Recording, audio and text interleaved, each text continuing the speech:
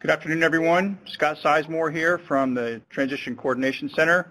We're here from American Systems, and we have several subject matter experts around the room to present the material to today. But before we get started, I want to go over some housekeeping rules. And we have about, we're just shy of about half of our participants logged in right now. So I expect that there's going to be many people joining, so we may have to repeat some of this at some point. But the first thing I want to let you know, as you can see on the screen there, is that this meeting is being recorded and will be available later for access on GSA's Interact website. Once we get through all the process to make that available, that'll be up and available. So if you want to hear it again, you can find it eventually and listen to it. Second bullet is there. We ask you to mute all of your computer microphones and telephones and anything that can make noise on the distant end. If you don't, we'll get feedback or other noise that will drive everybody crazy. So if you haven't already, go ahead and mute whatever device you have and turn off any speaker from projecting into anything. So that'll help us. And I'm sure we'll have to make several reminders. We've got over 250 participants registered. There's going to be a lot of people. There's usually some offenders, and we'll deal with them as they come up. The second thing is that we'd ask you to do is once we get over to the presentation, there will be a question and answer pod that will be visible. And we'd ask you to put your questions, any question that you have pertaining to the material, load it into the Q&A pod, and we will see that here on this end, and we'll take time throughout the presentation to pause and answer those questions and address any comments, and also open the phone line really for dialogue. So one thing we would ask you to do, though, is if you have a specific question on a specific slide, please put the slide number in. Transition? Come on. We're going to go watch it in there. Where's that? So we've got a hot mic on the other end. Could you please mute your mic? Red Horse? At Red Horse. So please, Mike, mute that mic on the distant end. Thank you. We do encourage collaboration and participation. It is a workshop, very much a back and forth format, not just a lecture.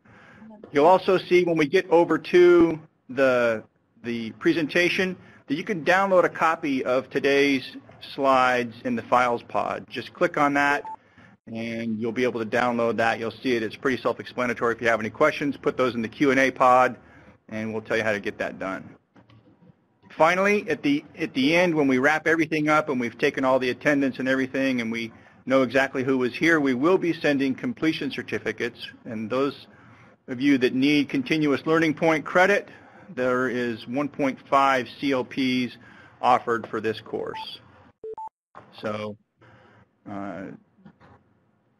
finally, my last slide in this welcome portion is to talk about what happens if the audio or the video capability go down or we have problems with it.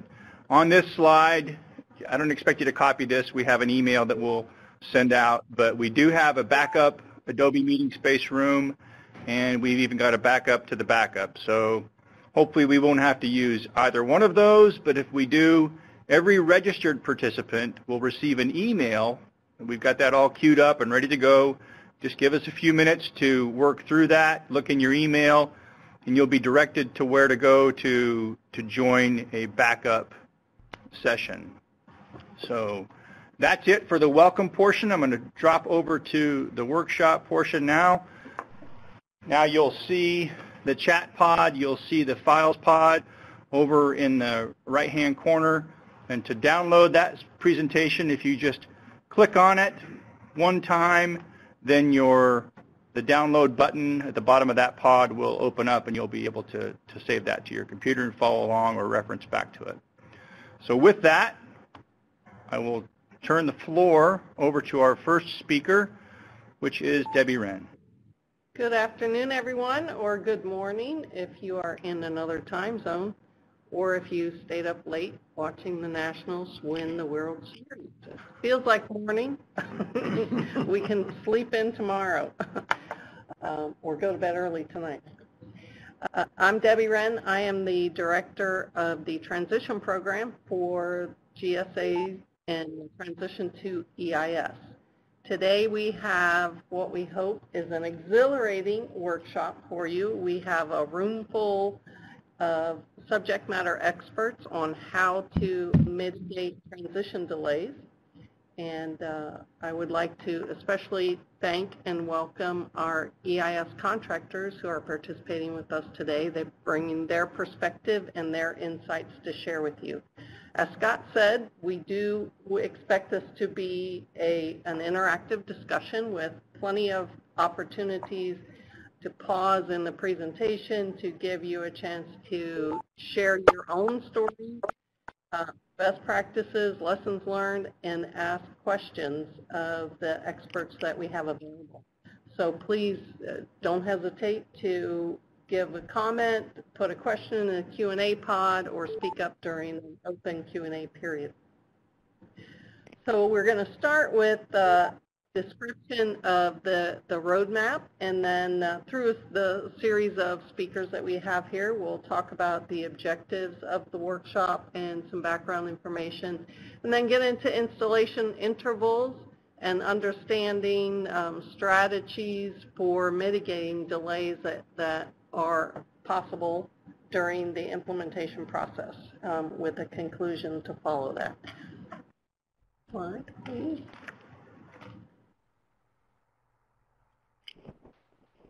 So it's always a good starting point, whether you've been with us since we started this transition planning in 2015, or if you've just joined into this program.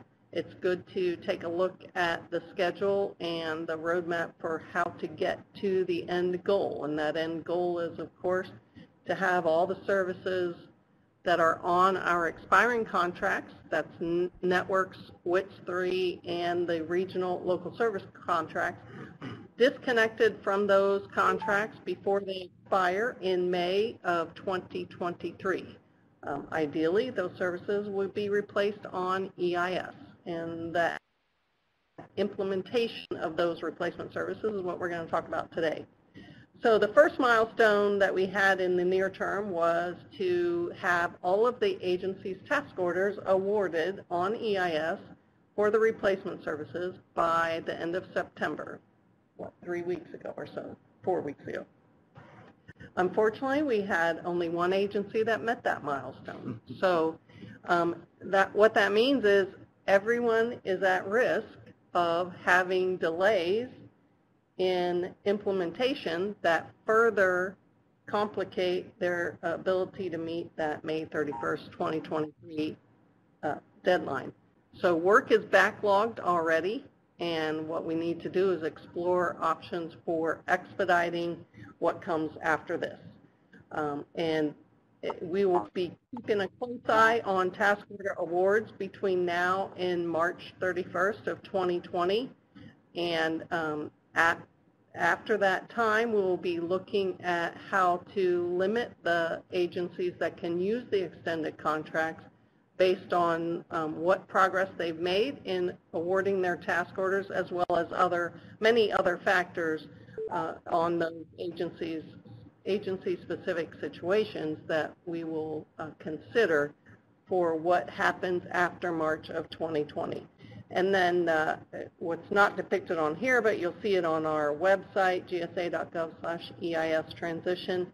The next big measured milestone is to be 50% disconnected in March of 2021, followed by 90% disconnected in March of 2022, and that gives us a little breathing room to capture only those things that fell off of plans and perhaps had realized risks of implementation delays that were unforeseen before the contracts expire in May of 2023. So that's the big picture of where we are going. So with that, I am going to turn it back over to Scott Sizemore to take us into the workshop. Thank you, Debbie. So you can see the objectives that we've established for today. We're going to talk about, and we hope that at the end of the day everybody can recognize some of the common transition delays that are out there. And then also, more importantly, number two is to understand and to be able to apply those effective strategies to help mitigate delays on your end. So that's our objectives, pretty straightforward and simple. I want to talk about just briefly next our panel of subject matter experts. You've heard from Debbie. In just a moment, you're going to hear from Bill Kinter and Chris Hamby. Also in the room with us today are Jasper Saunders from Mettel, Andrea Hudson from AT&T, and Nick Matich from BT Federal. They're all here with us in the room. And there are other subject matter experts that are joined on the phone with us as well. Just another reminder to mute, please, on the distant end if you can, unless you are going to speak up. If we mute everybody, it also mutes our subject matter experts on the distant end, and it just becomes too much of a problem to try to coordinate that. So we have to live with and trust that everybody will be able to pay attention on their end and mute themselves. So without further ado, I'm going to turn the floor over to Bill Kinter. Thanks, Scott. So I wanted to give you the background of the material that we're going to go over today. So back in June, Debbie, Chris, and I had individual meetings with all 9 of the EIS contractors. And these meetings went about 2 hours each. One of the things that we asked the contractors to do was to come to the meeting with a list of those items that they thought had the greatest potential to cause delays in implementations, and also any mitigation strategies or steps that they would recommend to try to keep these kind of delays to an absolute minimum. So the content that we're going to go over with you over the next hour and a half or so comes from the EIS contractors. When they submitted these, a lot of the items were common items. Depending on, whatever your perspective and background may be, oftentimes they're the exact same things that cause these delays. And you will see, a little overlap as we go through these from item to item. But what we'd like you to do today is during this workshop, for you agency personnel out there, we want you to feel free to chime in, bring up challenges that you've had in the past. Tell us your war stories. And we have, as Scott said, a few in the room and many more on the bridge from the EIS contractors. We're all here to try to talk through these potential delays. So feel free to share your challenges and get your questions answered. Okay, Scott, next. So we wanted to start out with what we're calling real-world installation intervals, and these are from networks. So we picked several different services, and we went in to the networks data that GSA has, and you can see some of these are a lot of days. And if you look at SLAs in the networks contract, you'd go, well, wow, these are a lot longer than what we see in these service level agreements and in the different, published intervals. Well, this is real world stuff. The reason why we wanted to start and show you these intervals is the kind of things we're going to talk about here help contribute to how long it takes to get from order to service order completion notice. And the more that we can shrink these things out under EIS, probably the shorter some of these intervals will be. So if you want to go to the next slide. So as we go through these, the format we've developed, we're going to show you, what the example is, and then we're going to talk about EIS contractor actions and agency actions. So for these intervals, what we would really like the contractors to do is take advantage of this kind of data. These are real world. These aren't some kind of fantasy things. And use this kind of data to help construct realistic implementation plans. It doesn't do any good to have that plan that we've all seen with the line that becomes a big hockey stick and then a miracle occurs right at the end. We've all seen those. We know they don't work. So we want realistic implementation plans. And we also are challenging the EIS contractors to educate agencies on the risks that can exist between what are in the contract installation, SLAs and intervals, and actual delivery. We've got a lot of people who know what it takes to actually get things up and running. On the agency side, for these real-world intervals, we highly, highly recommend you work very closely with the EIS contractor that you award your task order to. Look in the EIS contract, and it talks about task order project plans, TOPPs. You should be doing task order project plans for your task orders. And we also recommend that these are formal documents that the agency should sign, and also the EIS contractor should sign. You ought to look each other in the eye and have agreement. This is a plan, this is realistic, and this is what we're going to execute against. And then also agencies need to work to mitigate the known risks that are agency responsibilities.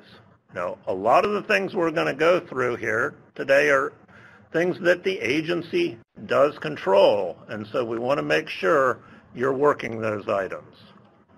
So let's go on to the next one, Scott. So one of the first things that can cause delays that the EIS contractors shared with us is agencies getting their people registered in the contractor business support systems. I think everybody's well aware GSA put all 9 EIS contractors, kind of through the ringer and made sure these BSS systems work properly. They had to pass a lot of tests there. And now it's time to start using those. EIS contractors shared with us there can be a lot of time lost between when that agency makes that task order decision and issues that task order and when users are, can log in and really start using the systems. So, EIS contractors, we've asked them, at your kickoff meeting, right after you award your task order, have this on your list. Agencies, you need to figure out in advance who should have access to what data in those business support systems. Because the contractors need to know this right up front. Not only do they need to help you get registered, but a lot of our 9 EIS contractors have training that's all been developed and is all ready to go on how to use these systems, but you got to be registered to use the training. For agencies, we really want you to have a sense of urgency in figuring out your personnel who should have access to this information. At this point, let me pause. Do we have any of our EIS contractor experts that would like to add a little color commentary here? Nick? Bill, this is Nick with BT Federal. Just to add to that, particularly for the agencies, the use cases within the EIS contract for the BSS are not particularly clear. And so besides registering and appropriate access, what are the roles, the question we would like to know, are what are the roles that the agencies see for individuals which governs their access to the information in the BSS? Are they going to be placing orders? Are they just going to be looking at inventory? Are they going to be looking at financial information? Are they just a site point of contact with no other access? So just defining the roles up front of how agency staff will use the BSS, if at all, will help to clarify that relationship at the kickoff and help to determine the appropriate access of data, because one of the clearest requirements of the BSS is role-based access control. So we need to define the role up front when we grant access to a user. Okay, thanks, Nick. Hi, Nick, thanks for those points. I'd like to add, my name is Andrea Hudson. I'm with AT&T. And AT&T has also, I guess, established one step further, and that is to, for the agency to identify one point of contact that will manage those roles and responsibilities, right? The very important first step is that the commercial vendor receive the task order award.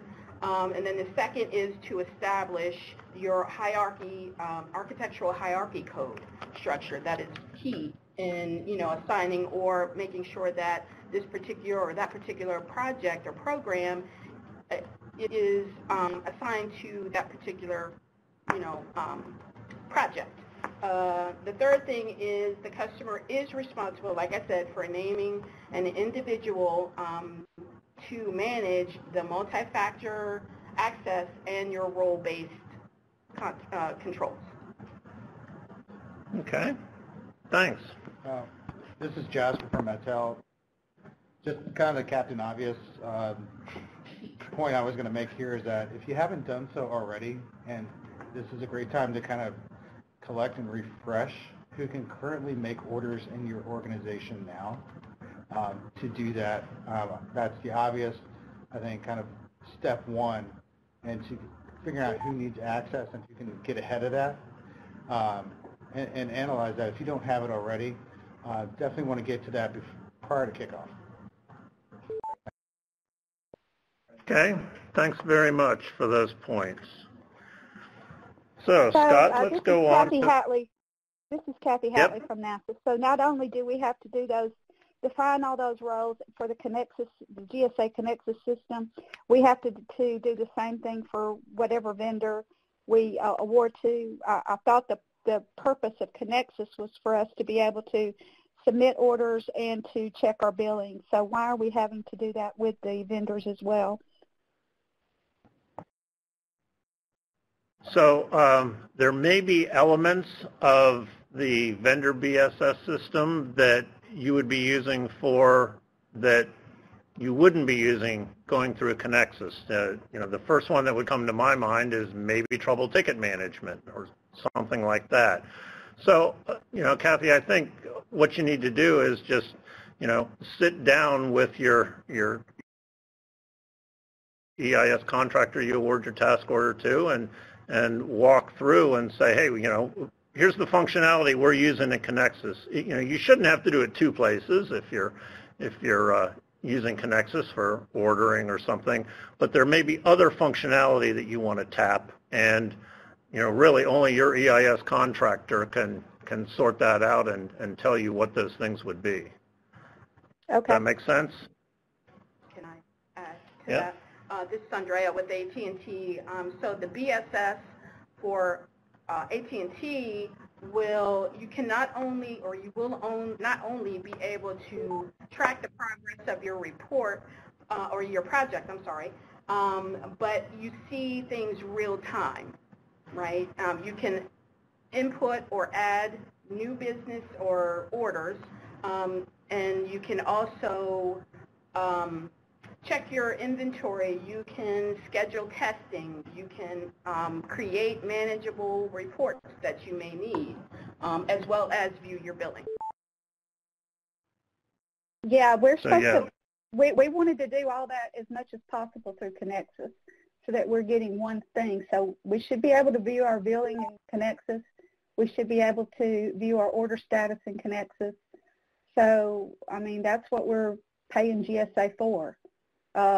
So we're trying to use Connexus as much as possible so that we get standard across the board information back on our task orders. Okay, good. Thanks for sharing that. Okay, the next element that we wanted to go over, and by the way, these are in no particular order. We don't have these ranked top to bottom or bottom to top. They mostly pretty much stand alone. We've tried to group some of these where it made most sense. So the next one is project management, and you may go, well, duh, Bill. Yeah, we know we have to do this. But here are some of the things the EIS contractors shared with us. And these are really pretty much lessons from the past. So project scope not being well defined. And this will impact schedules. You start to get into the heat of your implementation. You're trying to do so many sites, turn up so many sites a week or something, and all of a sudden the agency's going, well, gee, we need you to also do this, this, and this thing over here too. And that scope creep can just upset any kind of schedule, especially if it's, gotten to the point where it's operating really well and you're clicking off sites on a weekly basis. So want to look carefully for scope not being well defined. Another item, necessary equipment not budgeted for by agencies. We had a few different contractors tell us, they've had projects in the past where they start to get into things, there's equipment that is supposed to be supplied by the agency, and the agency went like, whoops, well, not only did we miss that, but now we have to find the money for that. Third item we had under project management, identifying critical infrastructure and sites that are dependent on other sites to make sure connectivity. In the old days there was an awful lot of hub-spoke designs and things, but even in today's flatter network designs, just the way you operate, one site may be dependent on another. You need to know those going in, and you need to make sure you communicate those to your EIS contractor. Next one, agency contractor staffing not available. What we're talking about here is many, many agencies now outsource their operations and their telecommunications to third-party vendors. This can even go as far as like TEMS support, where they may be helping you with ordering. It could be your lands are managed by a third-party vendor that you have hired. If you're still using a PBX and dependent on that, PBX maintenance or putting new cards in slots on that could be managed by one of these vendors. You need to make sure they're part of the implementation team and have them on board for the project management and the planning. Next one, avoiding in-flight orders when scheduling. So I think it's pretty universal that across telecommunications providers, their systems are designed, they can work one order at a time. And you can't have multiple orders trying to hit the same facility, the same port, or whatever at the same time. So you have to be very, very careful about, do you have a change order pending on this site, and then you want to put in a new installation order against that site, they could conflict. So you want to be very, very careful with that. And a lot of that starts with inventory and making sure your inventory is good. Okay, now let's go on to what we've seen as the contractor and agency mitigation actions. And these we didn't split into a list for contractor and a list for agency, because the more we looked at it, we said, folks, you got to be hand in hand on these when you do these. So number one, of course, and this is pretty much mom and apple pie, upfront planning along with formal agreement on the scope, staffing, roles, and responsibilities. If you look in the EIS contract in G3.3.3.3, you ought to be able to remember that one. Look in there, that's where it talks about the task order project plan. There's a lot of good information in there to make sure that you hit all the different sections that'll serve you well. Because you need to identify, your processes, your staffing, your scheduling, your procedures, tools, implementation of the task order. And for those that have been around for a long time, people know doing this under a task order type scheme is a lot different than the way things were done in the past. So we're looking for those contractors to deliver those task order project plans to the OCO, and as we said, we're recommending those be formally approved and signed, and make sure you have these agreements in place before you start executing. And so with that kind of brings us to the end of that section. Let's open it up for some questions. And I don't see any open questions in the Q&A pod. If you have a question, you can type it in, put your name, As Scott said in the beginning, if it's a question that popped into your head when you were looking at a certain slide, reference that slide number, and we can get to that if need be. But do we have any verbal questions at this time?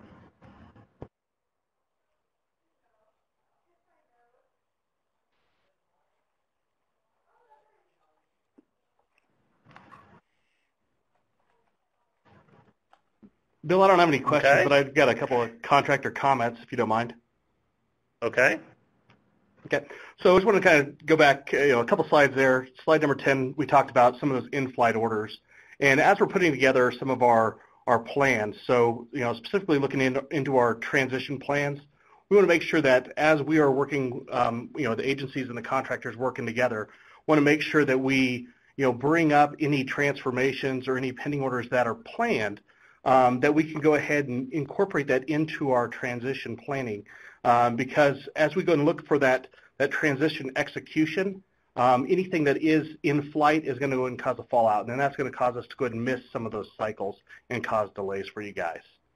On top of that, as we're working on transition planning, on slide 11, we talk about kind of as our part of our project management function, one of the things that's imperative is having accuracy in our inventory. And so we want to make sure it's, it's not a one-sided activity as we're working, agency and contractor to go ahead and work through that inventory, make sure we have 100% agreement on what we're going to go ahead and try to be bringing over in terms of services, features, equipment, and those configurations. Because we want to make sure as we are pulling things across that, everything that's expected to move over from one contract to the other actually does move across, because we don't want to orphan any services on those old contracts. Thanks, Steve. Appreciate those comments. Okay, we have a question in the Q&A pod. Let me read it here. This person is saying that their EIS contractor contact stated, and if you can get that off there, GSA has not really explained to us what the process should be when receiving task orders. What am I supposed to do?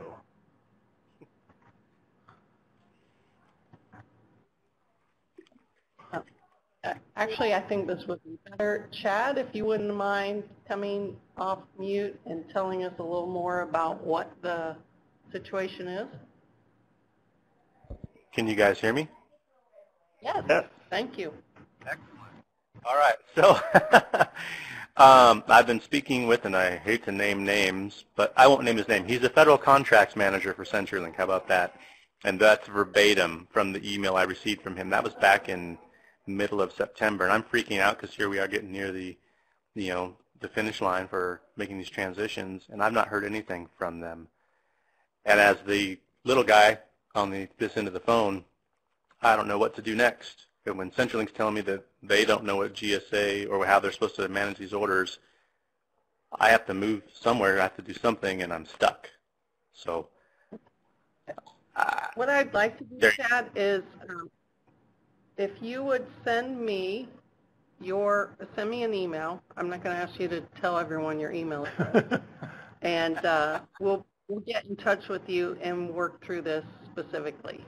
So you can email me at debbie.hren@gsa.gov. Do you know who your agency manager or technology service rep is? Is it Maureen Edwards by chance? it is, I believe, yes. Let's see here. Hold on.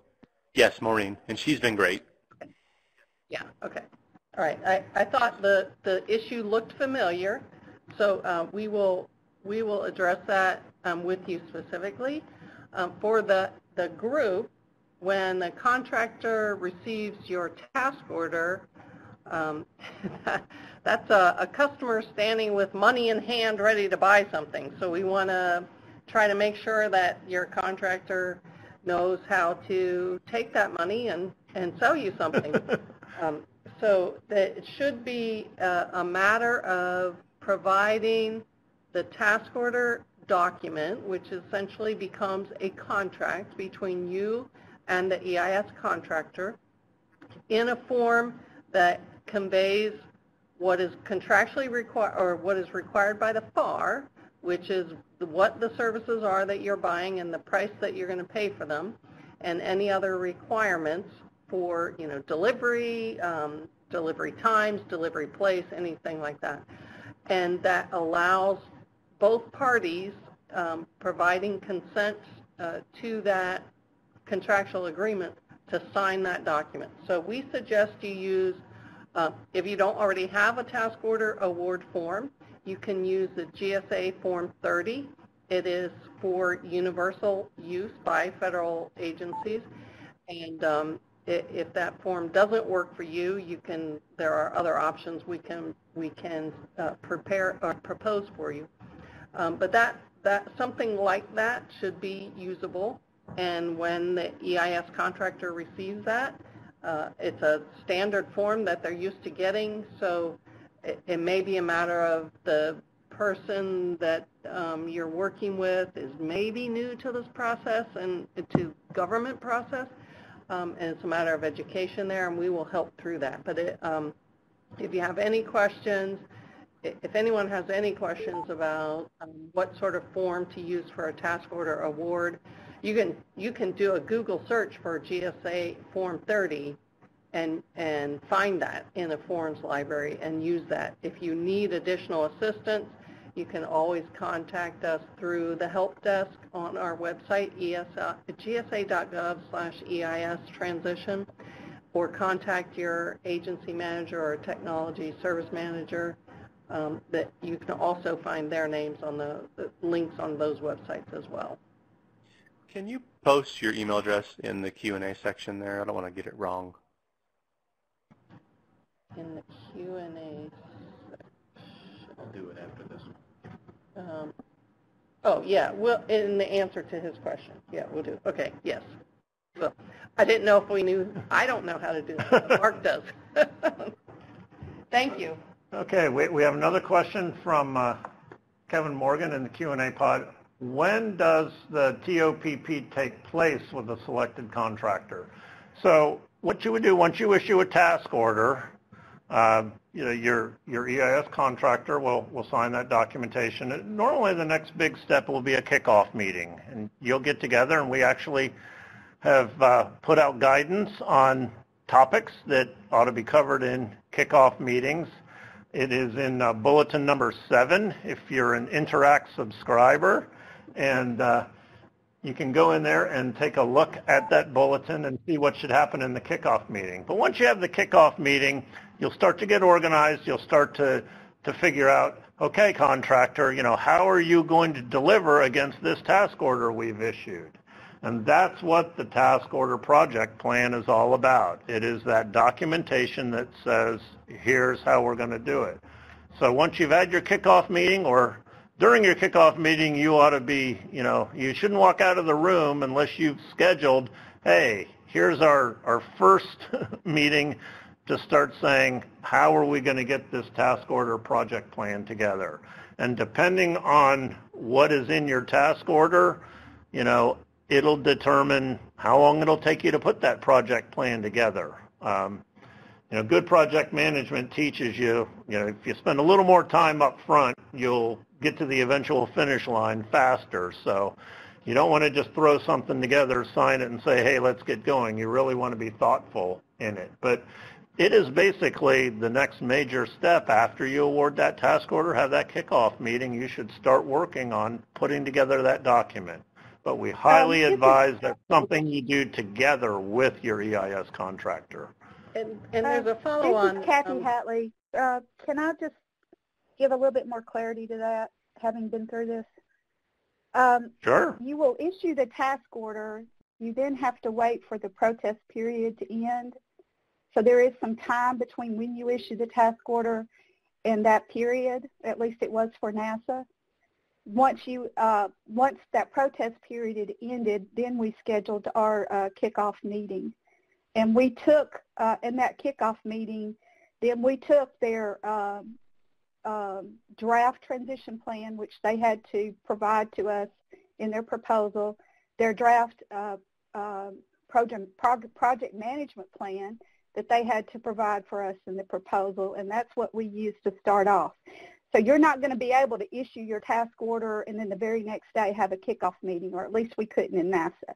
There is a protest period there that you have to wait to go through for anybody to protest your award. Yeah. Okay, Thanks, Kathy. There's as a follow-on to the original question, for the EIS contractors, how do you typically assign teams to help work with the agencies for that task order planning? Do you have a project manager, or what kind of setup do you use? This is Andrea with AT&T, and we go through our staffing rather to assign the specific task order to an individual manager, and they will head up and gather the inventory that we currently have to provide when the kickoff call or meeting is scheduled, and go through the top criteria, if you will, to provide. So we're going to determine, or we're going to discuss things such as, are we transitioning like-for-like services? Are we going to upgrade your service? Are you going to need new equipment? Who's going to be responsible for inside wiring? Let's see, what else?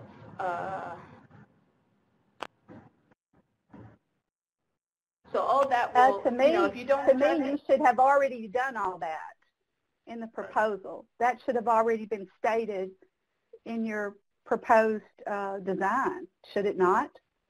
At least that's how we did it. We didn't have to define these responsibilities. It would be defined, but then you're going to go through it with a fine-tooth comb, right? So you're going to actually get down to where, okay, in our inventory, we show that this is going to be like-for-like services. Are you, can you please confirm that this is, what your information shows? Maybe there will be upgraded services. Can you confirm that it's going to be this particular speed or bandwidth or this type of services? So you're going to go through that inventory. This is Jasper from Metel. It is correct. Usually, in our responses to our proposals, we will designate a PM and other people on the team that will be attending to the task order. And the only surprise from there, from a kickoff, may be if, depending on what's been awarded or what people are working on, we may swap some names here and there. But yeah, there shouldn't be any surprises. Should we move on? Yeah, this is Steve from Verizon. For our kickoff meetings, within the material that we provide, I'll actually have the full list of the team, including your account team members, your billing account folks, your transition managers, and any escalation paths.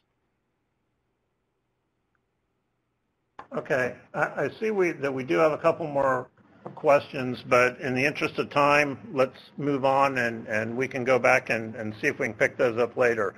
So with that, let me turn over the next section to my colleague, Chris Hamby. Yeah, thanks, Bill. Good afternoon. I'm going to let Bill give his voice a rest, and we'll move on to some of these other topics here. The first one being apropos, given what we just talked about, inadequate inter-building wiring. So do you have the right wiring on site? For an example, if you want to move to IP phones, etc. So a couple of things we recommend here from the EIS contractor side of the house, which is communicate those wiring requirements to the agency, should have done, and conduct site surveys if you're still not sure about what's going on. And I'm sure they're all happy to do that and would love to be able to do that, because then they get their feet on the ground and can see what's really going on. The agency, obviously, site access is a big issue. That's going to be an ongoing theme throughout here. Make sure you have people available to escort folks as necessary. Probably want to consult with your own internal IT department as well, obviously, to see if there's any infrastructure information they need or they have that would be beneficial to the contractor. And then The other one here is if you're in a GSA PBS building, Public Building Service, definitely give them a call, coordinate with them. I know we released a bulletin, the last bulletin we released, right? Bulletin 8 had contacts for PBS in it. I think that was it. And we're about to release a new one in Bulletin 9 that lists all the services on EIS and proposed action, interaction with PBS. So, hey, if you're implementing X service, definitely want to call PBS for these issues if you plan on doing it, and you have a PBS building. This carries over not just with PBS. You want to talk to the building owner as well and have them involved because you're going to be stepping into other areas. You may need access to closets, other things, you know. So, so the agency, be ready for that. That's one of the things that can cause some delays. If the contractor does not have access to what they need to see to validate that wiring, you know, that's one. All right. I think let's go ahead on to the next one then. Related to that, similarly, inaccurate or limited information. So the example we have here is incorrect order information. You know, maybe you're missing something, et cetera. It can cause a change to the order or a cancellation of the order or a reissue of the order. And obviously all those things indicate time lost and time that's spent, cycles that are spent that have to be reworked. So what did the EIS contractors talk about with us? They talked about, some of them have talked about providing a SME for technical review and to validate the data. You know, I'm sure they're happy to do that. They love to because it eases stuff up on their end. So, and some have offered to help with service order rating, you know, as well. So they know what needs to be in the order and they can make sure it's all there before it goes forward, right? So from the agency side, we're going to hit that inventory thing again. So perform an inventory review with your contractor to make sure that you have all the information you need to fill out those orders. You know, that's part of that inventory review. You know, we did a training session or a workshop a few months ago on transition inventory assurance, and one subcomponent of that is making sure you have the right information for all your current inventory, the information that needs to, especially if you're doing a like for like. If you're not, you know, still having that info helps. So also, we would stress to the agencies, if the contractor comes back and needs info, is missing info, respond as fast as possible if you can, because that will mitigate any potential cancellations or other things. Probably want to designate a single point of contact or something that they can work through to get that information updated properly. So, for the contractors, want to add anything to that one? This is Nick from BT Federal, and I'm sure my colleagues from the other vendors will have, I see them smiling across the table. This is the single largest thing that you can do to keep your project running when it comes to ordering phones, circuits, connections, internet, MPLS, any of those infrastructure items. I have seen on the commercial side, I come from our commercial side in British Telecom, I have seen it on the government side. This is it. A single zip code that's wrong can cause the entire order to get burped. And every vendor has very error intolerant systems to these sorts of things. Every one of us does. It's not a BT or an AT&T or Verizon thing. Once that order goes into the factory, lots of people touch it, and they assume the information is 100% accurate down to every digit. So when there's a building number or a building name that's somehow wrong, and a workman gets confused, he or she goes back to the supervisor and says, I don't know where I'm going to take this. You cancel the order, you start it over again. So please, location data, point of contact data with honest-to-God people who were there, who can really answer the phone, the floor, the cage, the room, all that. I'll turn it over to my AT&T colleague who's been nodding her head. Thank you. Yes. So what we try to do also when we're having these meetings with the agencies or with the agencies, we want to offer our services as to helping you write your orders. You know, if you're purchasing or upgrading your services, there are certain key factors that we need to include in our orders. So that if, 4-wire, 2-wire, optical, electrical, those types of things will impact the order, and if it doesn't match, or if it's incorrect, and we don't find out until after it's installed, we've got to start all over again. Trying to think what else. Every vendor will help you write your orders because yes. it's important. Keep going. Jasper, did you have something you wanted? Inventory validation, if you haven't done it yet, do it now. The first gentleman on the first question, he sounded like his inventory was very detailed and important. So if that's the case, I would strongly encourage, if you're still working on transition, if you're still working on task orders, make it walk and talk like the inventory you have now. Include everything. Okay? Can I just add one more thing? Yeah, please. So if you're dealing with military bases, they're always the LCONs are being deployed. They could be deployed. So you need to, when you send over those task orders, please ensure that the, LCON is current, is alive, is, still at that desk. Right. That subject's so important. We're going to talk about it a little bit later. It has its own slides. Yeah. So, all right. So let's go ahead and move on. Hi, this is Stephanie with Granite. So I just go ahead, Stephanie. wanted to go back to the inventory thing for 1 minute. So we one time had a order to move several PRIs onto a SIP trunk.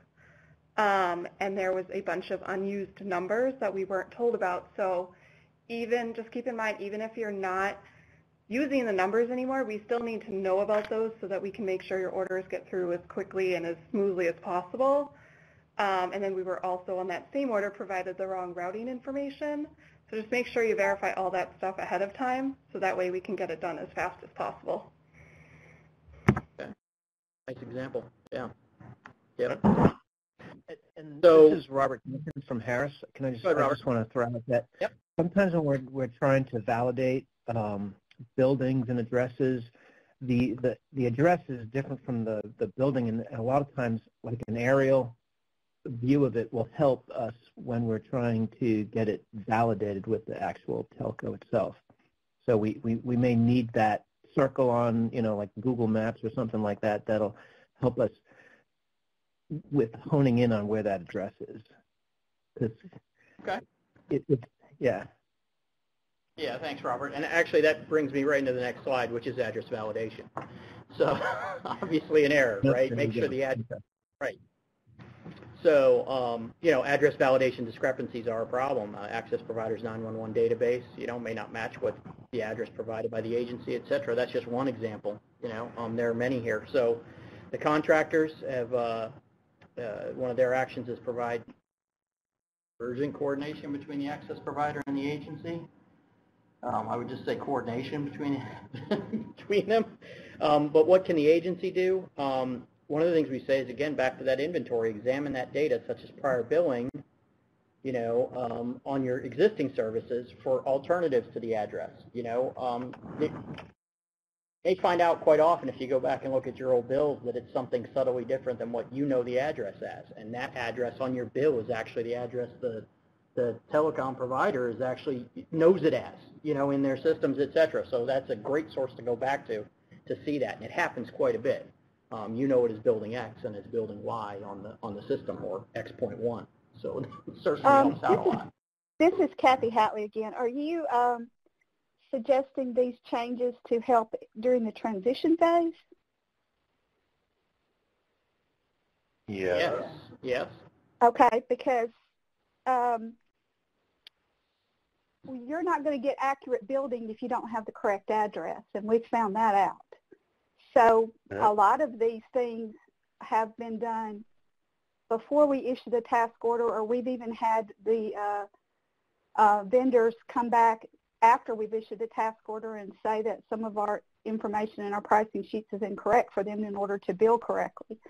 So a lot of this should be done prior to your task order being issued, or your RFP being issued. I would think that after you've awarded the task order, you shouldn't have any address issues, because otherwise they wouldn't have been able to give you the correct billing. That's true. And address validation is an ongoing activity, I think is the way to summarize that. Yeah. Okay.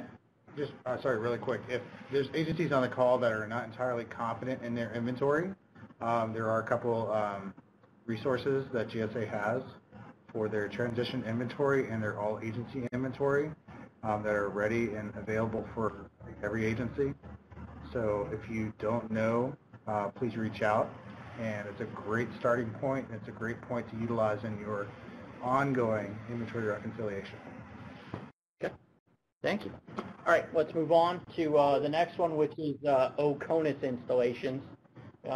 Moving a little bit farther afield now.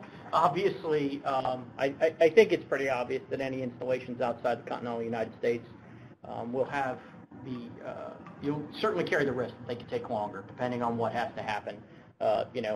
Requirements are different, et cetera. So the EIS contractors have talked about assigning specific project managers to OCONUS activities. They may have specialist knowledge, et cetera, for those different areas. That's one thing they can do to help out. What the agencies can do is, and we talked about this in transition order sequencing workshop we had, put those orders early. Make those an early part of your plan, right? Your transition plan. Get those started soon rather than later. Be open to assisting EIS contractors with equipment delivery, if that's the case. There's often an issue if equipment needs to go out there. You can certainly help them out by knowing the known custom issues, et cetera, if they exist. And if you have a subject matter expert at the agency with those OCONUS areas, make sure they get involved. I know that seems pretty obvious, but, these are what we think. And the other one that to make sure is understand, too, you're dealing with a different group now, so a little realism is needed to understand what it really takes and the time it might take to get these installations or implementations completed in OCONUS. So, all right. So that brings us to the next break here for questions.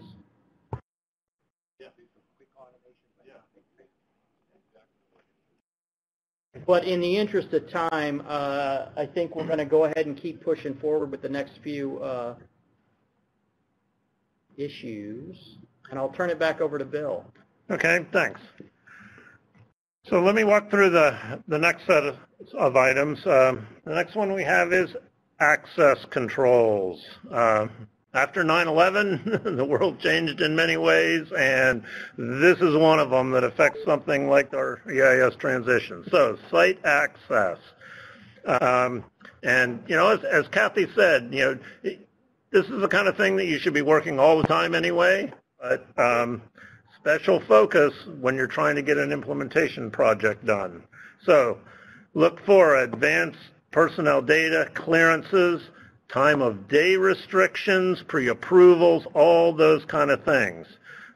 Almost every building now has some kind of unique access requirements, and treat each building as unique because it's different. We have, we have civilian agencies that are on military bases. We have military installations that are in civilian buildings now. It can be all over the place. So we ask EIS contractors, know who your cleared technicians are. Many of them have technicians who know those sites better than you do, better than we do. And, make sure you know what credentials your technicians have. Another one, this is a personal experience of mine, assure personnel are willing to provide personal data and surrender identification. Many buildings, campuses, military bases require you to surrender a driver's license or some kind of ID, and they're going to keep it until you exit their facility. We do know that there are technicians who will refuse to do that. You need to figure that out in advance before people show up. Certain technicians represented by unions have union rules relating to these things. You need to check those kind of things out. So that's on the contractor side. On the agency side, know and we underline this, exact requirements for a site. Make sure you know exactly what you have to submit and when you have to submit it. Sometimes it's 5 days in advance or whatever. So pay special attention to access controls.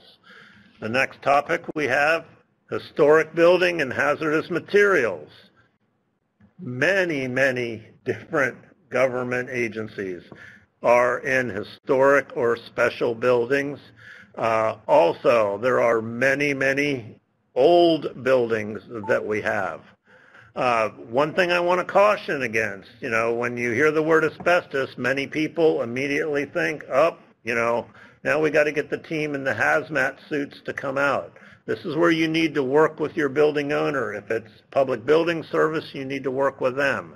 Many times you can just route things around an affected area and you don't need to touch any kind of hazardous materials. But you need to look at these things.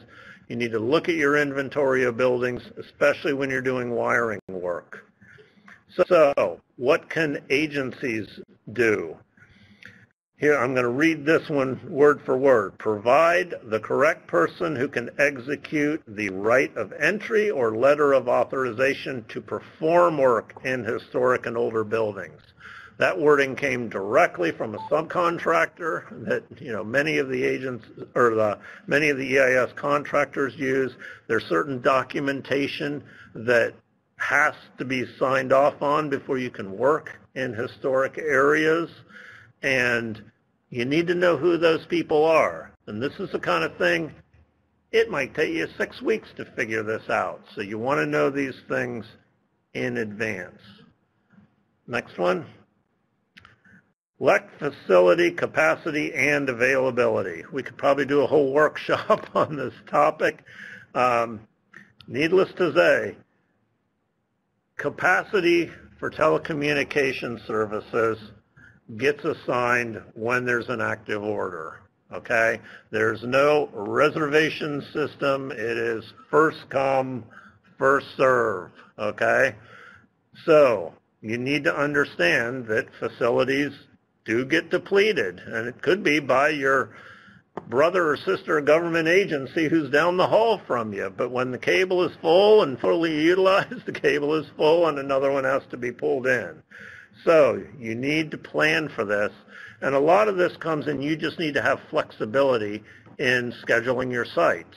So, if you hit one of these situations, gee, let's move some other sites up and we'll move this one back.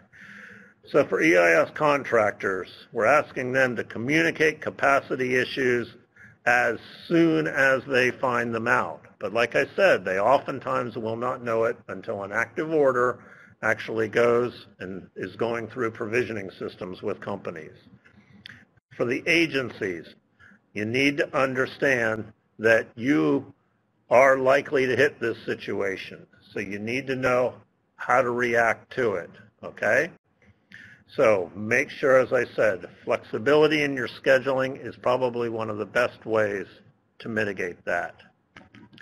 And then kind of, a follow-on topic to capacity and availability is special construction. What happens when there actually has to be physical construction done in order to bring in new capacity, okay? This can have huge impacts on your implementation schedule. Anytime you have to do permitting or digging or whatever, you're talking delays. So for EIS contractors, we ask them to work with the agency at the project start to try to figure out what locations may have these situations. And also, and I'll say this to agencies, look your task order awardee in the eye and say, what alternatives do you have? A lot of times there are alternatives that they can do. There's, I've seen short span microwave shots that are done. You get satellite things that are done. 5G is starting to come on board. That might be an option. But also make sure you look at different alternatives that might be available. And, for the agency, again, flexibility to rearrange your scheduling, and also if this special construction is something that you have to pay for, timely payment of these things will help keep you on schedule. I've seen projects where a site is delayed 6 months while the agency is trying to come up with funding to do some kind of special construction. And this will especially hit in things like campus environments. All the ground is owned by the government. It's a government issue, but you may need to be paying somebody to come ditch along by the sidewalk. So you need to be thinking about, is there a cost and do we have funding to cover this? One aspect of that might also be historic or buildings that for some reason are, nobody wants to dig up there. We have some courthouses that are stunningly beautiful, and I imagine there are some challenges with that. I think we have Phil Prestopino on the line who has some experience with courthouses. Maybe you can share some thoughts there.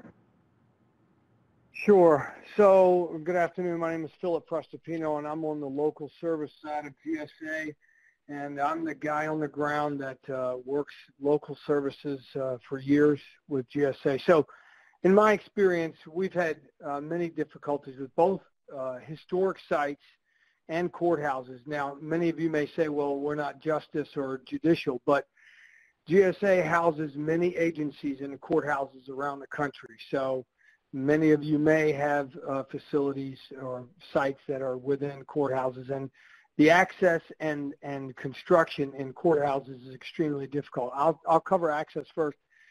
So with respect to access, courthouses are one of the most secure facilities in all the federal government. I'm sure you're all aware of that. But I have had many, many difficulties with getting access, both on the local LEC side and the long-haul carriers. So keep in mind that you've got to work closely with the Marshal Service to get access into courthouses. Construction in courthouses is another thing. So judges pretty much own courthouses.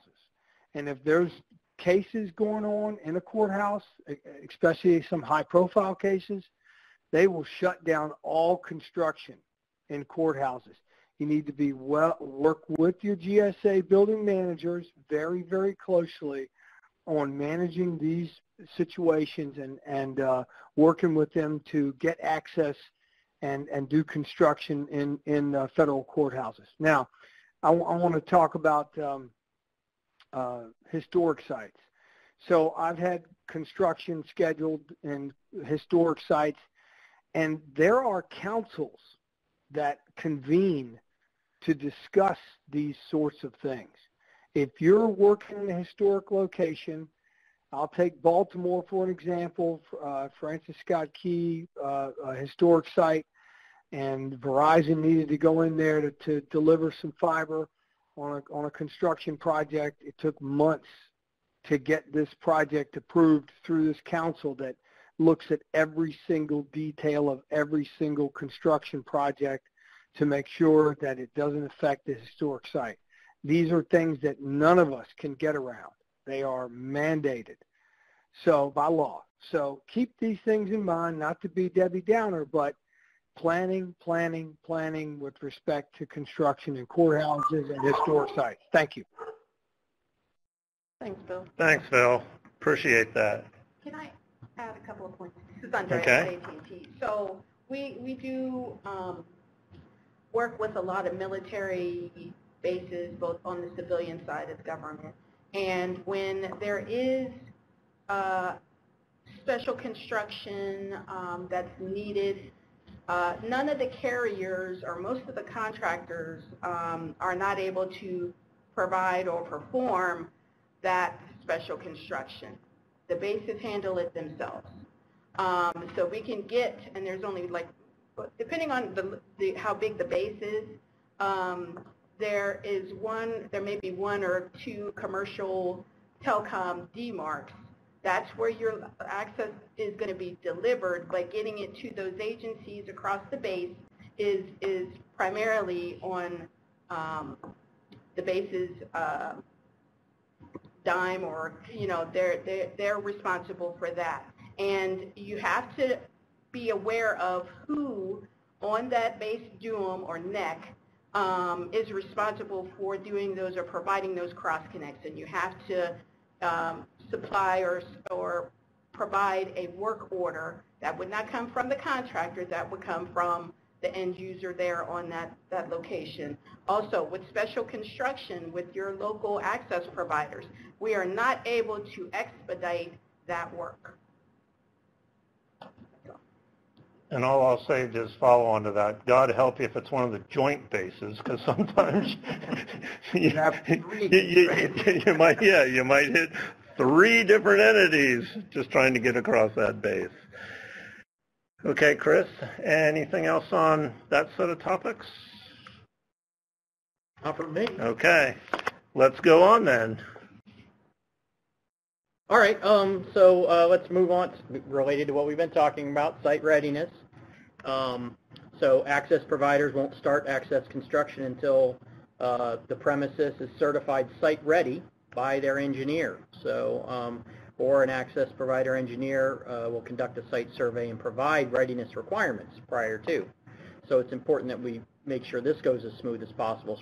So from the EIS contractor perspective, you need to understand from the agency the expected time frame to complete readiness requirements, right? And factor this into the delivery schedule. So again, this is part of project planning up front. Have an idea how long this is going to take. So build it in.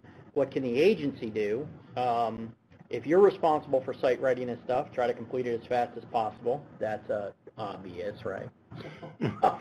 But and confirm it with the contractor when it's done.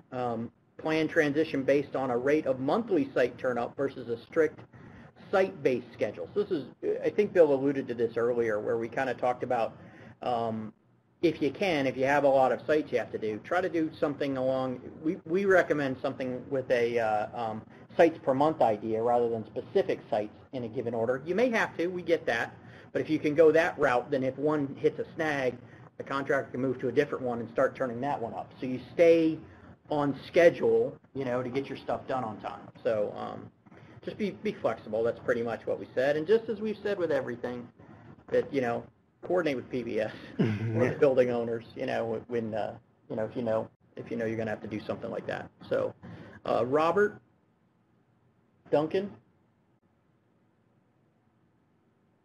You had said you wanted to talk. I'm here. Yeah. Yep, I'm here. So I was just, about this stuff, we've been through a lot of site readiness in the past 2 years, and we're the ones that actually contracted with the state government that we've been on the contract that I'm working on. And what I have found is, one, we don't find out about it until after the first site walkout, and that's when we, the BIC goes out there and they provide what the survey is and then exactly what they need. So a lot of times we don't even know about it. And I either do the LCONs, understand if there's any issues or not beforehand. And then we contract to get that done using, someone who's, got experienced vendors, they know the sites, or they're familiar with the customer and so on. And then what we do is we get the schedule and we find out when they're going to finish, and then we re-engage the LEC, or we try to get them re-engaged very shortly after that's done, so to try and not miss deadlines and such. So if we know that they're going to be done on November 15th, I might re-engage the LEC now and say, hey, get your guys scheduled because we're going to be done by the 15th. So it's just kind of throwing that out there. And then I view site readiness as from the property line to the MPO, and then obviously there's inside the DMARC area where there's space, backboard, power, and ground. So I view that those two things were always considered site readiness for me. So I just want to throw that out there. And some of that property line to the MPO, minimum point of entry, that can be time-consuming as well, because it could deal with boring, going into parking lots, and... Right. Yep. Okay. Thanks, Robert. All right, let's move on to the next one. This was a big topic we've already hit, but we'll bring it back again. LCONs, the agency local contact. You need to have a knowledgeable and available technical resource at the agency site to avoid a customer not ready classification. If somebody's not there that allows them to do something, then you will, then turned away and you'll have to go back to the beginning of the line again, for lack of a better term. So what can we do? So the EIS contractors, a couple of them suggested they'd actually start to establish some sort of transition working group with the agency, basically a small group that gets together and is responsible for making sure that LCONs are identified and available and ready to go beforehand, and then confirmed again right before you're about to have any activity at that site. I think Andrea brought it up earlier. You may have it at the start of the project, but you need to confirm it again later on, because especially with anything related to the military, et cetera, they may be deployed or they may have gone somewhere else, et cetera. So keep that up. Let's keep going. So actually, can I just throw out one thing too? Is one thing that we found with LCONs is, and someone mentioned it earlier, is making sure that that person is still valid, even from being alive, is a big deal too. But the other thing too is making sure they're aware of the project too. We've gotten into situations where the LCON had no clue what was going on because it was done at a higher level, and while they're the LCON, the person at the top of the food chain is making decisions for them that they're not even aware of. So that helps mitigate some time wasted or confusion and so on, and turning away the vendor just to come back another week later. Right, and just to make sure everybody's on the same page, LCON, we're talking about the same thing as a site POC that you may have identified earlier on. So the same people we're talking about, or can be the same person. So. And this is Nick. And the site POC is a specific data entry in the BSS, which is required. So last name, first name, mobile number, work number, email address for both a primary and secondary site point of contact. And that's how it's labeled in the BSS. It's not labeled as an LCON, which is the standard terminology. So that data is required in any order, and that gets back to what we talked about before. That's part of a complete set of data around an order, is accurate point of contact / LCON information. Okay. Thank you. You're on that. So what can the agency do? And Nick just mentioned, both a primary and backup LCON, right, or site POC for all of those sites. Also recommend periodically checking those, making sure they're still up to date, especially for any long-term implementation project, right? You may have put it in and we're a year and a half later, people have changed, so we need to check it again. And hopefully, if those people aren't, but hopefully they are, knowledgeable about the location's infrastructure and the services being implemented. So make sure it's the right person at the site. So provide personnel that are available, right, for surveys or wiring, etc. So, in case it has to be off hours, we need to make sure you've identified that, And they take leave. Right, exactly. That's a good point. I mean, these are all little things, but they add up, and as we said, so agencies need to clearly communicate critical dates and objectives to those local contacts. We recommend at least 10 business days prior, i.e., make sure they're not on leave.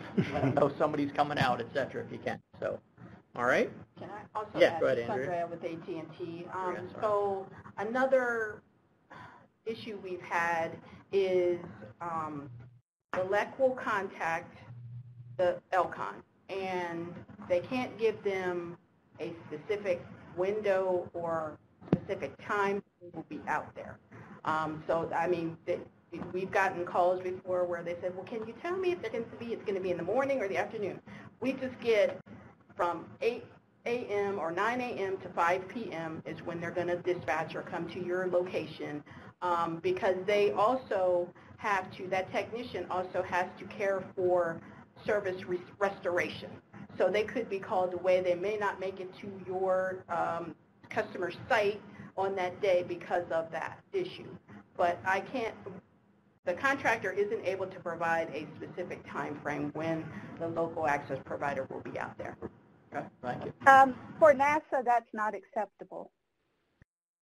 So I'll just let y'all know that up front. If y'all say you're coming, you need to come, because we have to have an activity. When we plan our activities, we notify our customers of our activities, and if you don't show up and the activity doesn't occur, then we have to, it's more than just we'll come back the next day. So for us, that's not acceptable. And of course, that would be a great topic to have, a great conversation to have during your kickoff meeting when you're doing your transition planning. Yep. Okay, so move on to the next topic, which is building and wire installation. We've talked about this a little bit already. Example here is circuit extension from the MPO, or minimum point of entry, to the room location required by the customer. The contractor, you can offer inside wiring services as part of your work if you want to. Yeah. What does the agency need to do here? They need to understand that the MPO is determined by the building owner, so they decide where that is, so you need to be ready or understand where that is. Decide prior to order placement how your DMARC extensions will be provided, so on a building by building basis or other, right? The installer can be a customer's wiring vendor dictated by the building owner or an EIS contractor. So there are options to figure out who that can be and be ready to understand who that will be. And again, as usual, coordinate with the building owner, coordinate with BVS. You need to work with the building owners when you're doing changes to the building. Wiring's changing to the building. So a lot of cases. So all right, let's move on. So that's it for that section. I'll turn it back over to Bill. Did we have any questions in the pod? Okay. Let me go through what will be the last set of issues that the EIS contractors shared with us. These starting off relating with equipment. So one thing that has been seen, and I know this was brought up by multiple contractors, was current systems that are unable to accommodate new equipment. So you need to make sure that you have technical people who are checking out. If you are interfacing with new services, make sure what those services are interfacing with. You can plug it in, you can accept it, that it will work. So this is making sure you bring in the right technical people. Another issue that's in the news a lot these days, hardware supply chain delays. Depending on where your equipment may be coming from. I'll give you an example. There can be a strike in Long Beach, California, and your equipment may be sitting there on a ship anchored offshore, and you're not going to get that thing unloaded for a while. These kind of issues will affect delivery and can affect your project. So what did we ask contractors to do? Provide subject matter experts for technical review and validation of specific data. And this even goes back to when we talked about validating orders. You want to make sure you validate the technical aspects of an order to make sure that things will work. And if you are interfacing, as I set up above, with current equipment that's already there, make sure you've had some technical subject matter expert who's checked that out. Contractors will warehouse equipment to overcome issues like, gee, sorry, your equipment's sitting on the ship offshore. And wherever possible, talk with your EIS contractor. Do they have agreements with multiple suppliers? And most everybody does. So there are ways to mitigate that. For the agency, look to perform an inventory review with your EIS contractor to assure that any new equipment will work with any existing equipment that you have. This especially, is important when you're starting to get into a lot of the voice equipment. Provide accurate bill of materials with the task order. If it wasn't part of the task order, make sure you discuss that at the kickoff meeting.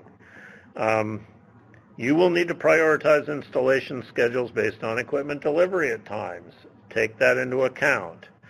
And especially a big issue with this transition is determine if you have end-of-life equipment and how you need to deal with that. So check your inventory, check with your suppliers, see if you have equipment that is end-of-life. Talk with your EIS contractor about things that you can do with that. If you want to go to the next topic, desk set equipment installations. So yes, people are still installing desk equipment. Simple things, lack of space for new desk assembly or old desk set storage prior to it being disposed. And with all the security requirements these days, there may be issues with having to make sure equipment is scrubbed of any information or data before it can leave your premises. Takes space to pile this stuff up. You need to think about that. So if you are replacing equipment, talk with your EIS contractor, try to figure out, what the volume is, what space is needed. Again, go back to your landlord, PBS, whoever. Need to figure out space issues with equipment. Next topic, voice system technical information, okay? Specific information that's required to program new equipment. We all know, if this isn't handled properly, your end users will hunt you down. They will find you, okay? Configuration issues, can be a nightmare. So we're looking for EIS contractors to communicate the technical requirements to the agency. You've got to make sure you take care of all these things. And again, provide technical experts to advise your agency. Hopefully, agencies put some of these kind of requirements in their solicitations so that these things can be drafted and EIS contractors can tell you in their proposal, here's how we deal with these issues. So that is a good thing. Nick, did you have something you wanted to add? Right. I've overseen a lot of voice over IP at government and commercial installations throughout my career, and this technical information, if you're doing voice, can slow you down if you're not expecting to have to deliver it. And if you then only after the fact require that the contractor come and collect it and interview hundreds and hundreds of people and comb through your records. So this is actually something that's very important during the solicitation to define the level of information you feel you can give your IP voice vendor versus if you don't know what you need your IP voice vendor to go find out. Interactive voice response and call tree data can take hours and hours for each item to investigate. These are the things like press 1 for cardiology, press 2 for the pharmacy, that kind of thing. If you're a voice-centric agency that makes a lot of use of voice for citizen services, you need to pay attention to what it will take to determine what you have and rebuild it in the new system to provide good citizen services. That's all. Okay, thanks. Next topic, missed deliveries. Okay, a couple examples of those. LEC access, delayed delivery. Yeah, you get that FOC date, you expect them to show up at that time, date comes and goes, no installation. I think pretty much everybody's been there at one time or another. And just the EIS contractor failing to deliver on the scheduled date. So we look to the EIS contractors, what can they do to mitigate this? Especially when a delivery is missed, determine the cause for the missed delivery. Sad to say, a lot of times it goes back to one or more of these topics we've been discussing over the last hour and a half, okay? And then coordinating a reschedule. Again, we've kind of talked about this a little bit as we've gone through, but on the agency side, think very, very seriously about planning transitions based on a rate of site turnups, per week or per month or something, versus a strict site-by-site schedule. You will need to take some sites and move them down based on issues, and you may have sites that then you can move up. So, personally, I've done a lot of installations, and I found, this system works the best. Have a bogey, 5 sites a week. I actually did one project for the Postal Service, 50 turnups a week, okay? And that was rewiring post offices. And if you want to talk nightmares, you can buy me a beer, and I'll tell you all about that sometime. But the important thing is here on misdelivery, you've got to account for it, because it will happen in any project with any number of sites, and it's how you react to it that determines if you keep on schedule or not. And then the last topic we have to bring up is local number portability. Now, we have done an entire workshop on this, and actually it was so popular we repeated it and had a lot of people in the second session too. What I want to say on this is, if you go on GSA's EIS transition webpage under resources, you will see the full service transition plan. In the back of that plan, there is a whole section on local number portability, and we are going to be working on revising that plan, because from our 2 workshops we actually gained some additional information, so we want to update some of that data, but it will give you a good feel for local number portability and what it is all about, and there's an awful lot of data available. So before we open it up for questions, I just want to refer you back to that opening slide that had those real-world intervals for different services. And you probably looked at it at the beginning and said, wow, that seems like an awful long time. And now that we've gone through all these, you might be saying, wow, that looks pretty good if we could get it in by that time. Because these are all the type of issues, not only that you can hit, but that you likely will hit. So you want to plan for them and work very, very closely with your EIS contractor. So now that I've got you a little bit on ahead of schedule here, let's open it up. If you have questions, please, you can type them into the Q&A pod, and we will open it up for any verbal questions or other issues you have. As we said, we've got a lot of EIS contractor expertise in the room and on the bridge, and this is your chance to get your questions answered.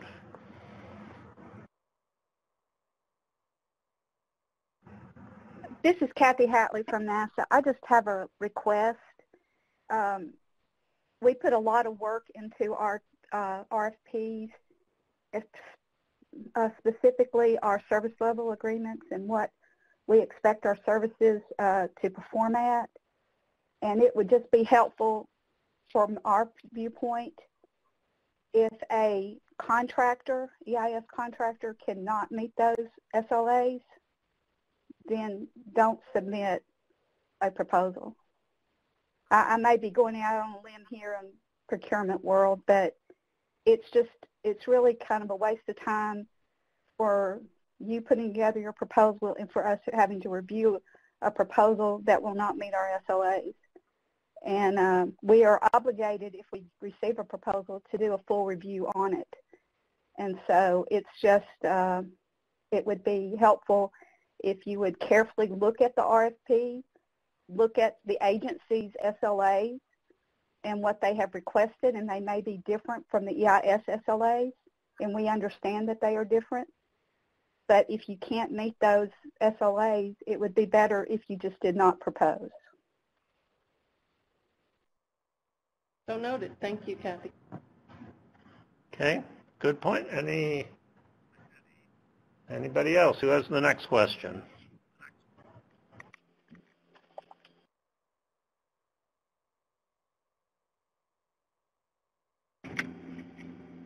This is Bernard Watts from from DOE.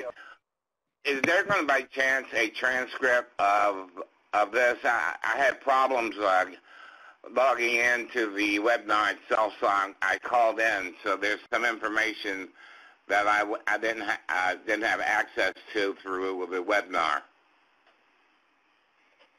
So, Bernard, the short answer is yes. We've recorded this, and it'll eventually be made available once it gets through all the process and approval, and it'll be posted out on the GSA Interact website. In the meantime, what each registered participant will receive also is a copy of the presentation in email. If you weren't able to log in today and download a copy for yourself, everybody will get another copy just to make sure we cover every base and that you actually get one, you get your hands on one. So yes, there will be a recording. It will be available, and we'll give you a copy following today's presentation in email.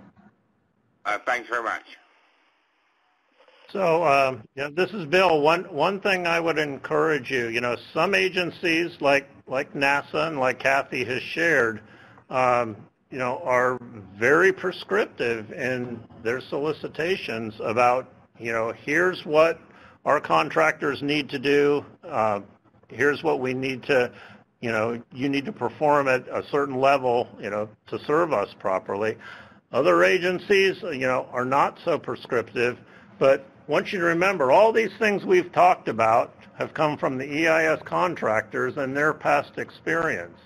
So I would strongly encourage you to, make sure you download this, as Scott explained how to do, or get a hold of this and, keep a copy of this handy, because these are the kind of issues you want to talk with your EIS contractor, either maybe before you make the task order award would be good, but certainly after, on how you can mitigate these things, because these are all real-world examples. I think personally in my career, I experienced every single thing that is in this deck, and you are likely to run into these things too.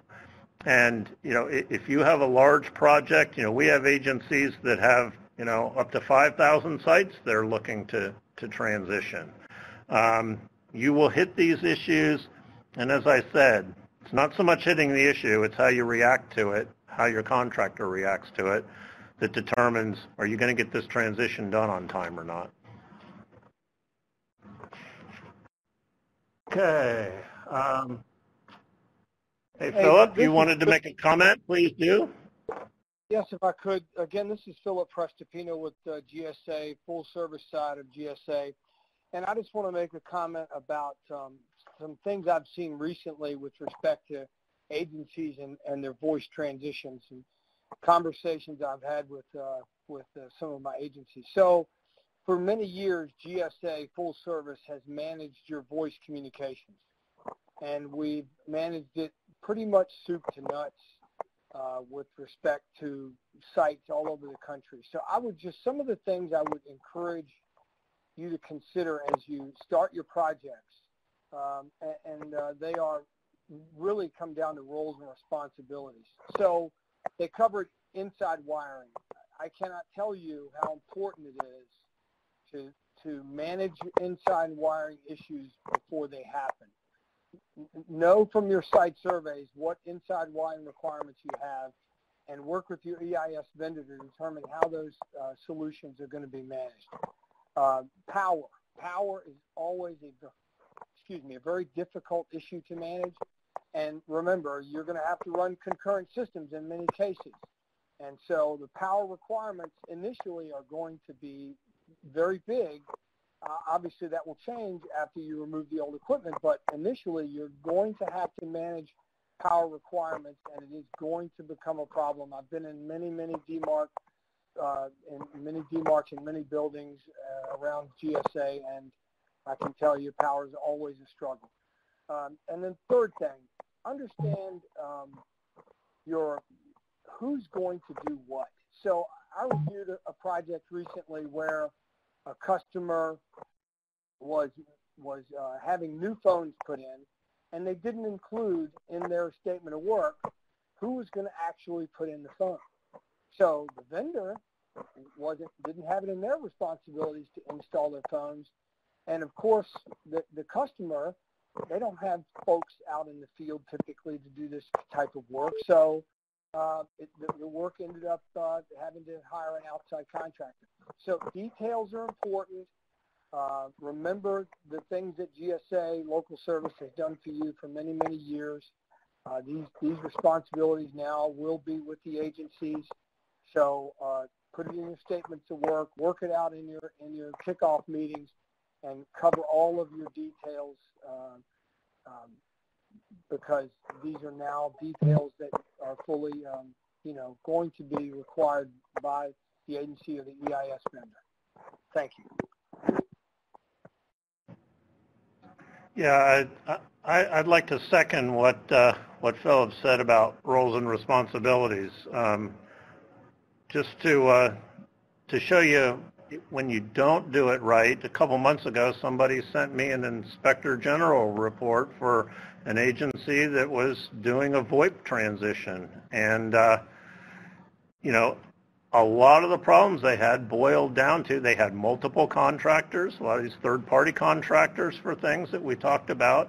The roles and responsibilities weren't clear, and it just turned into a festival of finger-pointing. And, the last thing you want to do is have an Inspector General report for your agency, on a telecommunications implementation.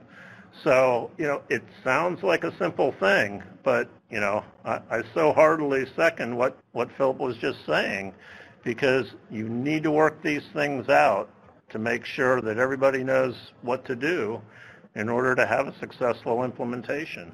And this is Nick with BT Federal, along the lines of the lack of full service.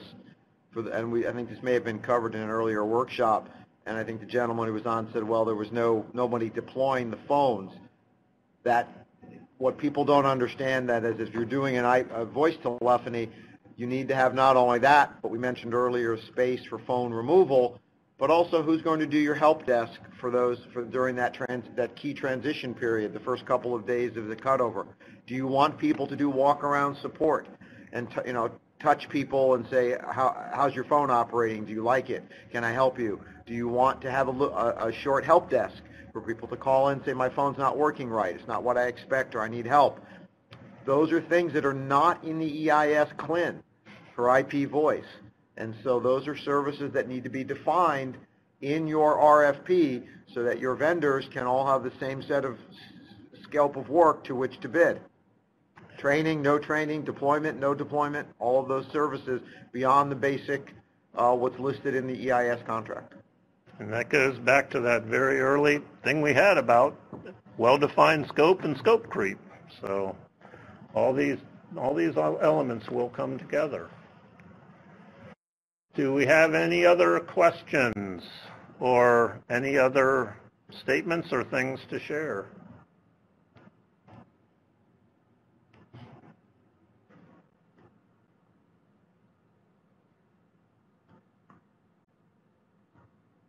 Okay, well, turn it back to Debbie here to conclude for us. All right, thanks, Bill.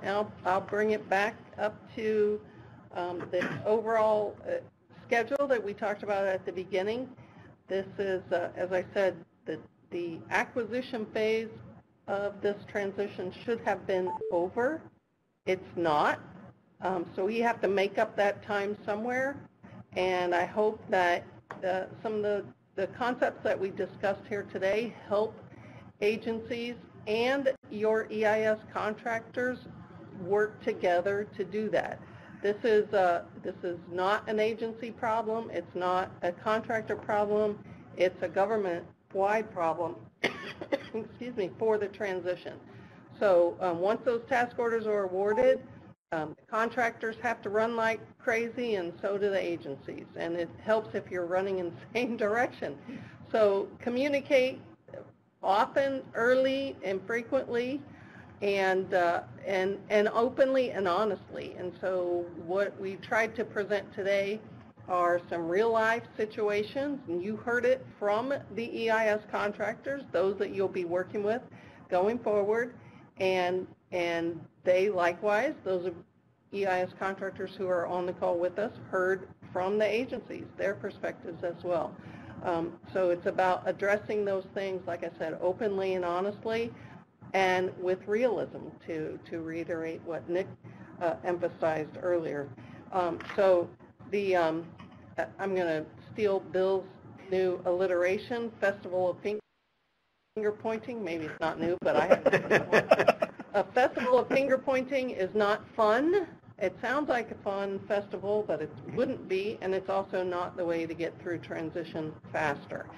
So with that in mind, again, as Scott explained, this was recorded, so you should be able to get to it once it's released. And if you're on the Adobe Connect Pod, you can download a copy of the slides right now yourself. And if you have any other, if you need any additional help, Scott, if you want to flip to the next slide, please. We have on slide number 35 here, multiple ways to get help. Immediately you can go at any time, day or night, go to our website and listen to the online training that we have available there. We have some newly released ones on telecommunications and EIS pricing structures. There's FOOG e-learning, there's MOPS e-learning, there's a lot of e-learning stuff you can access whenever you want to. And if you need a person to help you, come to GSA through the agency manager or the technology service managers, or also through the help desk, which is on our website, both the EIS transition webpage and the EIS site itself. Do you have any concluding remarks, Scott? Just one last thing, and that is some of you aren't able to see this or download the information, so I want you to copy down this email if you're in that situation, and that's eistcc.training@gsa.gov. And any questions about anything today, materials, what happens, where do I go, please shoot us an email and we will answer that question or get it going to the right person to make sure that you do get an answer. So some of that happened today. Everybody that's registered that we have an email for will receive a completion certificate. But if you attended and we didn't capture that, you didn't get one, please let us know via that email address and we'll make sure that we get that out to you. So nothing further than I think we've got all the information out there to how to reach us, and we will now follow up with everything we need to do, and that's it. And I'd like to just thank our EIS contractors again for their ongoing participation. And we made a request for active participation in our workshops, and you all have stepped up to that, and we appreciate that. So thank you, Granite, AT&T, BT Federal, Mettel, Harris, Verizon, CenturyLink, Core, and Microtech. So thank you all, and thank you everyone who participated today. Happy Halloween.